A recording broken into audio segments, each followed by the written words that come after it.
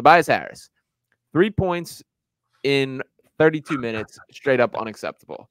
What's even more unacceptable to me is 3 shot attempts in 32 minutes. What are you doing out there? What is fulfilling the rest of your time on the court? And this is what struck me the most about there being an issue with Tobias Harris is this stat right here. Tobias Harris has shot fewer than 10 field goal attempts in 5 of his last 7 games.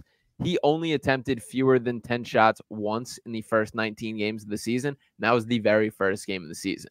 And on top of that, Tobias has only attempted more than 3 3-point attempts once in the past 9 games. That just does not cut it. And like, I get it. I know all the good guy stuff. I know all the finding his role, whatever.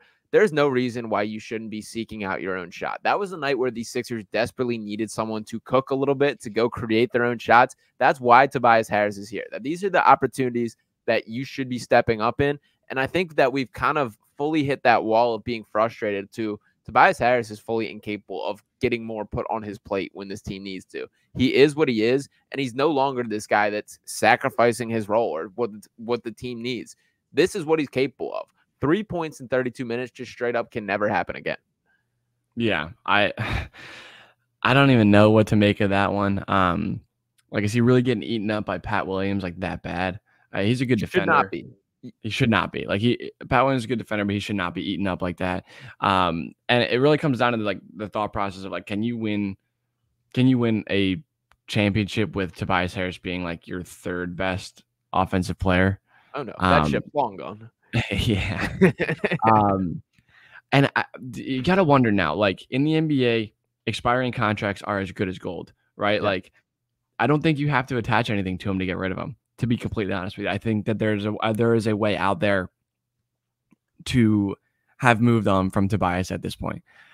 What is it about him that's keeping him around? Are they waiting for it to be a salary match situation? Are they waiting for him to get better? Like, I really, like, I don't, that was naturally hit his prime at the age of 31. Yeah. That wasn't like really meant to be a joke, but it came out that way. But I don't know. I don't know what the deal is with him.